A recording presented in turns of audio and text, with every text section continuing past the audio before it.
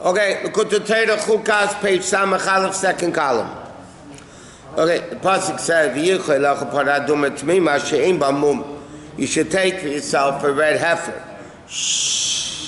that has no blemish, that never had a yoke on it. So that's it to purify a person who came in contact with a dead body. Pirish b'medrash, the medrash says, "Parah zu galus Mitzrayim." Parah refers to galus of Egypt. Like it says, "Aglo yafyafitza Mitzrayim Mitzrayim." So by Mitzrayim it uses the word aglo, calf. Aduma, when it says Parah Aduma, refers to galus Bavel, Malchus Bavel, which is Reisha de Dahava, which is the head of gold. Gold is reddish. Tamima is Malchus Modai. Tamima refers to Malchus Yod. So the Medrash elaborates that each word over here refers to a different galus of the Yidden. And so Mirza mean picture, so when do you mean you take these things for yourself? That you should take yourself out of the galus Mitzrayim el Bechinas Moshe, to the level of Moshe. It says, what should they take to Moshe Rabbeinu? Parah, Mitzrayim, Aduma, Bavel, all the various Goliaths, a Jew should go out and bring them to Moshe Rabbeinu, which is the level of Das of Hashem. Lahavans that to understand this, what it means, says,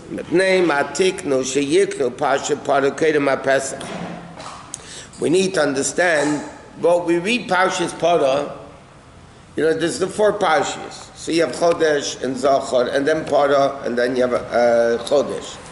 So it says in Halacha, the Gemara says, why do we read Parah Duma before? Because before you bring the Korban Pesach, everybody has to purify themselves. So in preparation for Pesach, it reads about the Parah Duma. So the question is, Al Rabbi asked, there's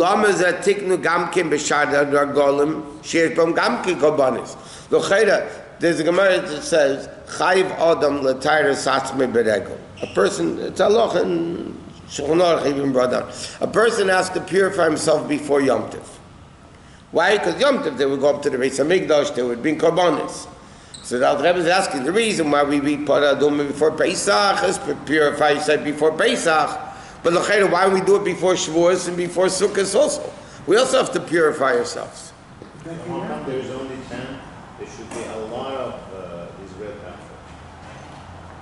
No, they lasted a long time. Every year we should have. No, they had lasted a very long time. Oh, it will last. No, but they didn't have Parah Aduma before the Tzias Mitzrayim. I mean, Parah was given only in Parashah. It says before Pesach, not before Yetzias Mitzrayim. Yeah. Okay. Lahav and Zem, to understand this, it's by another question. We say in the Agada of Amartem Zevach Pesach Ul Hashem. You should say that this is a Korban Pesach, Asher Pasach, that Hashem passed over the sea, bring a Korban Pesach. Now we need to understand also, it says the Jews put blood on the doorposts. And Hashem knew which doorpost to pass over. Pasach Hashem, that's what it says, right? So basically, they not to put blood on the doorpost that Hashem shouldn't come into that house. So the Rebbe asked, everybody, Hashem knows everything. Hashem needs the Jew to put blood on the doorpost to jump over it. Hashem knows. So what's the so first of all the Rebbe asks, what's this Parah Aduma? All the Medrash says all these galus and you have to go out of and bring them to Moshe. And then he says, why is Korban Parshas Parah only before Pesach to purify the Jews? We should do it before every Yom Tov. And also the V'amartem Zavach Pesachu, right? That Hashem jumped over. Why does Hashem need this sign to be able to jump over? Okay. The Indian is like this. It says, it says, this is the voice of my deity, my friend. Yeah, it's in Shir Hashem, thank you. That Hashem jumps over the mountains, or mekabetz halagvois, and jumps over the hills, han ana deity. So the deity answers what the Medrash says. Va'amali kumi loch reyasi. Yefasi ulachilach. Come to me, kumi loch. Get up, my friend, and you will have it. So he says like this. What does this mean? Shalosh Shegolim and Gimel Midas. The 3 Yom Tov, Pesach, Shavuos, and Sukkot correspond with Chesed, Gvura, Tiferes. Just like we know, the 3 Yom Tov correspond with Avraham, Yitzchak, and Yaakov. And it's very clear because by Avraham Avinu we find, when did the Malachim come to Avraham Avinu? Pesach, it says in the Medrash. That's why Avraham told Sarah, Lushi, knead the dough, asi ugais. Make a round matzah. Okay? Yitzchak has to do with Matan Torah. Why? Because the Heifer of Matan Torah was the left horn of the ram of Akedas Yitzchak. And Yaakov, it says, L'mikneo asa sukkos. For his camels, his family, for his cattle, he made sukkos. So we see clearly there's a connection between Avram and Pesach, Yitzchak, and Shavuos, and Yaakov and sukkos. But obviously it also refers to the 3 Sfiras, Chesed, Gvura, Tiferes. So he says, Pesach, Ava, like it says in Shir HaShirim, Yishakeinu min Shikas Pi, Hashem should kiss us with the kissing of his mouth. Pirush, what does that mean? Shekenes is Yisrael Emer al HaKadosh Baruch Hu. That the Yidden say to Hashem, the Medrash says, Yishakeini, kiss me. What does the Medrash say? The Jews say to Hashem, kiss me. What does kissing mean? That there's a close binding connection between us and you. Like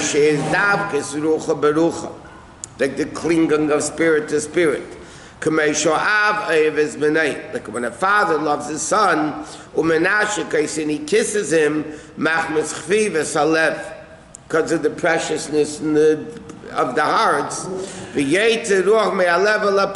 And what happens when you kiss? It's also air coming out, going to the mouth. So same thing it is by Hashem. We ask the Knesset Yisrael, the Yidden say to Hashem, kiss me. What does that mean? The Kol needs is the Shebachol Echad V'Achim Yisrael. Every single spark which exists in every single Jew, has to be the clinging of the Jew to Hashem. How does the Jew cling to Hashem? There's nothing told down to there. It means machshava dibur u'maisa shel adam. It means when our thought connects to Hashem's thought, thinking Torah, speaking Torah, doing mitzvahs. Dibur u'maisa shel baruch machshava dibur zu Torah tefillah maisa tzedakah.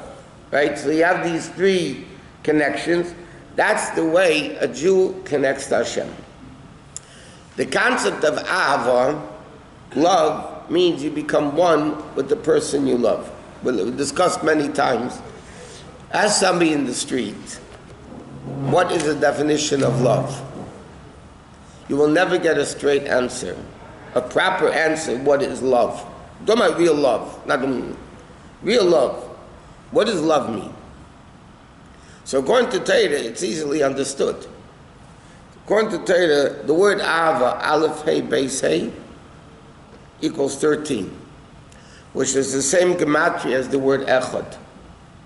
Aleph Ches Daled is 13, and Aleph Hey Beis Hey is also 13. What is the concept of love? Chassidus explains, is you become one with the thing you love. You become one with it.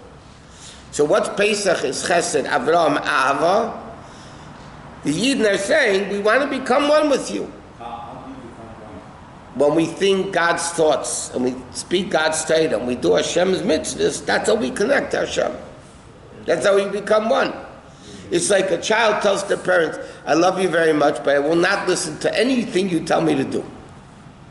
By the way, what the father is telling the kid to do is for the kid's benefit. Not for the parents' benefit, for the kid's benefit, yeah? But the kid says to the father, I will love you very much, but that's it, I'm not doing a thing for you. This is my life. Yeah. But you can't become monolithic with God. Yes, you could. The pasuk says, "Uladafka bay," to cling to Hashem. How do you cling to Hashem? So the Gemara says, how could you cling to Hashem? Hashem is a consuming fire. But you're like jello trying to stick to No, that's not the way it works by Hashem. By Hashem, we do His things, we connect it. So he says like this. וכמשקוס איזה שמיים וארץ, פירוש שימשוך es והשפע. They don't need 30 people to help him. He has a caretaker. Okay. Shamshach v'ashpa, which is asiyah shalei, which is Hashem's action. Kach b'tzedakah mashpia v'oiseh. The same thing by tzedakah. What Hashem we give and do. Kach kanaz yisizom mevakesh es tamid yishakeni. So therefore, what do Yidden say to Hashem on Pesach? Yishakeni min hashikas pihu. She kissed me, meaning become one with me. And he says, Af shaguf mabdul maskas oava. Even though l'cheira, this love comes from the neshama. The body seemingly gets in the way of doing this ava. Machmas daigas hapanos, because we worry about making a living and all the other things. So l'cheira, how do we connect to Hashem if the body gets in the way? He says, Ach yadua shein Yisrael ela nigolim ela b'amuna. There's a medrash that says, a lot of things. Yidden only get redeemed through tzedakah, and a lot of different medrash. But one medrash says, the Yidden only get redeemed through emunah, by belief. What does that mean? Shabbat, what is the emunah? What are we believing in? Shabbat Hashem yisbarach yesh miyayin. That Hashem created the world something from nothing, meaning, in essence, everything is Hashem. Derech Moshe. If a person would be able to create something from nothing, but that thing would definitely be bottled to him. If your whole existence, not in the human world, because we don't do that. If you save somebody's life, Mamish saved the guy's life. If you think about it, he should be indebted to you for the rest of the life. People don't care. You do something bad, don't remember it, just they forget the day later. But in Indian, if their whole existence is you, so they should be bottled to you. When a person realizes Hashem created Yesh Miyayin, and like we learned in Shayach Amuna, which means there's continuous creation. It's not like you build a table, you take a piece of existing wood, you change the form, and you have a table so you can build a table and go home. But like water in a dam, or it has to be constantly there. You throw a ball up, as much power as you have in the ball, that's how much it's going to go up, and then it comes back down where it belongs. So if a person has emunah that Hashem created the world yesh miyayin, so then he understands it will be bottled to him. The same thing by Hashem. Nothing exists. Because in reality, we learned this at great length in Shayach of Amunah. What is the existence of every object? Not only that, Al Rebbe says, it's not like the neshama comes into the body and makes the body alive. Okay, so without the neshama, the body's dead. So even then, but the neshama doesn't create the body. It gives it life. Yet, the body therefore should realize, listen, without the neshama, I'm a dead hunk of meat. So I need to... But here it's even more. It's not only that the neshama is like a battery that gives life to the body. The existence of the body is dependent on Hashem. It's much more than the chayis.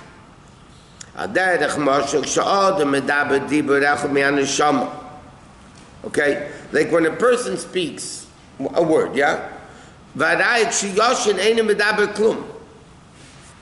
when you sleep, you don't, well, unless you talk in your sleep, but you don't talk sense in your sleep. Therefore, the speech is not the neshama, because you could stop talking, but you can't stop living. Yet, that dibur that you spoke is bottled to the nefesh itself. Right? It's something that the nefesh does.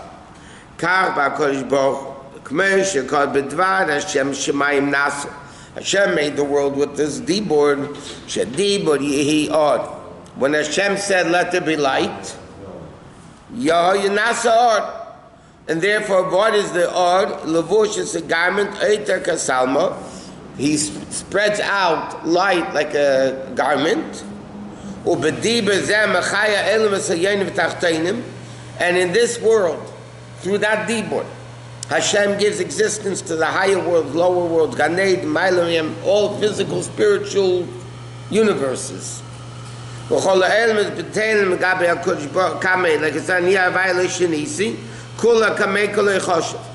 as Hashem is concerned, nothing exists. Meaning, even the Gabi Dibure, which is only the middle garment of Hashem, it's also nothing. The world is nothing. He not only can forget compared to Hashem.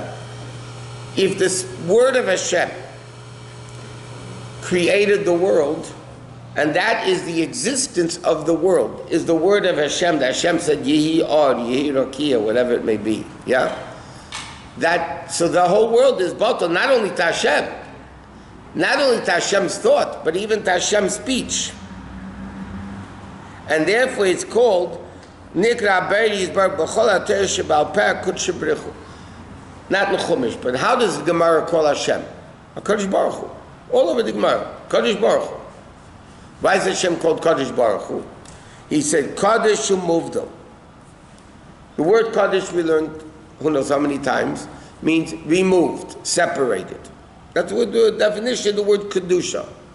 Hainu Seviv Kol Almin. Ubetoich Eilemis Einam Luvish Rabbechinas Dibur. And therefore, what does come into the world? What permeates the world? Speech.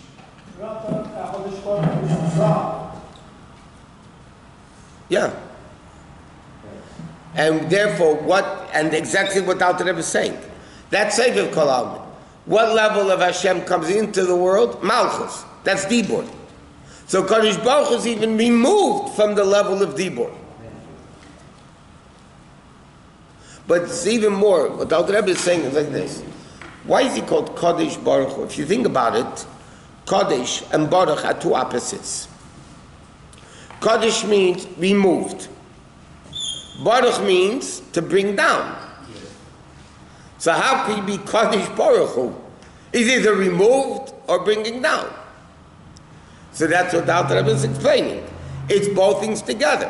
Hashem is from one side removed from the world, and yet he does dibur vayem elakim that permeates the world to create the world in a way of mamalukam in the direct functioning of the world. What? And this relation between us and HaKadosh Baruch Hu is going through. It represents the concept of a kiss. The concept of a kiss represents a closeness between one person and the next. And that's what they... But this is all about Pesach, by the way. This is the level of Ava. What is the level of Ava? Jew becoming one with Hashem. Is Tapkes Rucha Berucha, the connection of spirit to spirit. How is that done? To Machshava Dibur U'Maisa. Okay? And now the Rebbe is explaining, because the whole creation of the world, which comes from Dibur, so the whole world, therefore, by the way, world means physical universe and spiritual universe. Right? Because everything was created in the 6 days of creation. So that level is the way a Jew connects to Hashem. And therefore, by the way, it's an interesting point, a very fundamental point. If a person wants to do this connection with Hashem, it got to be on his terms, not ours.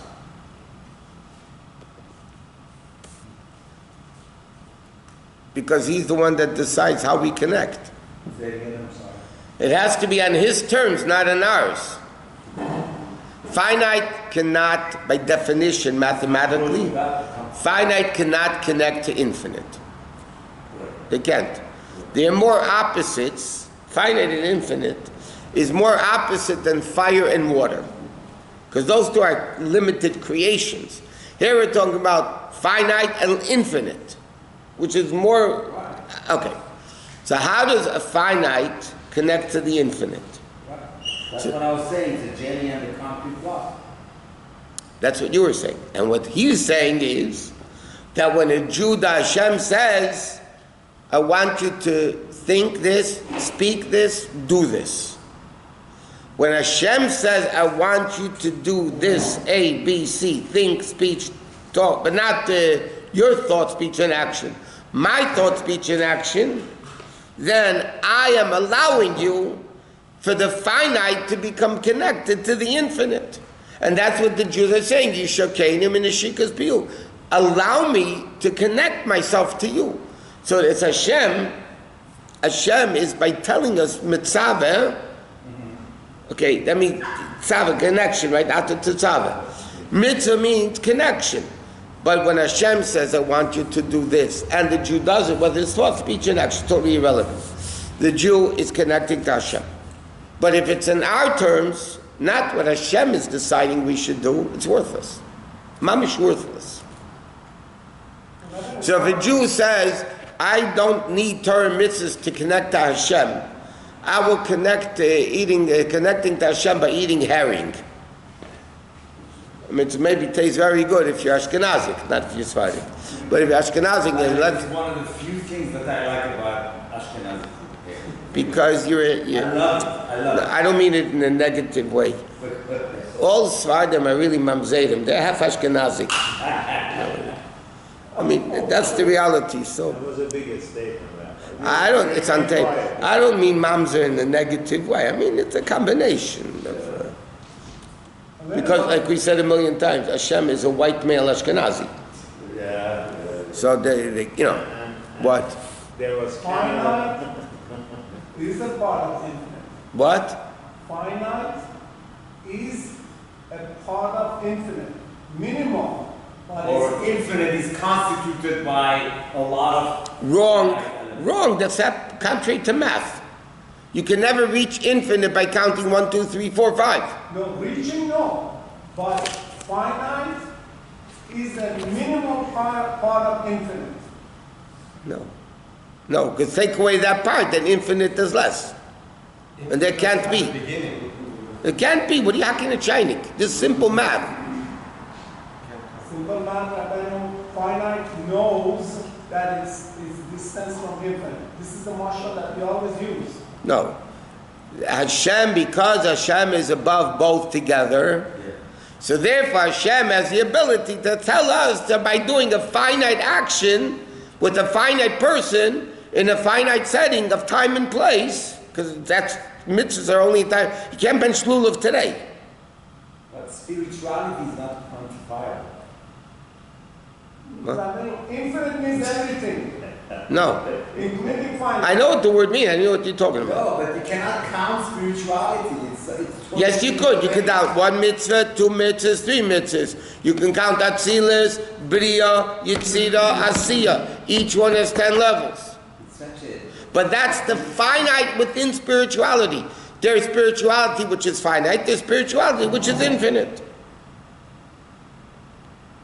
Hashem's spirituality is above infinite and finite together. correct. There's no argument. Of course, the mathematicians. Haka China. All we want to know how to connect it. That's all.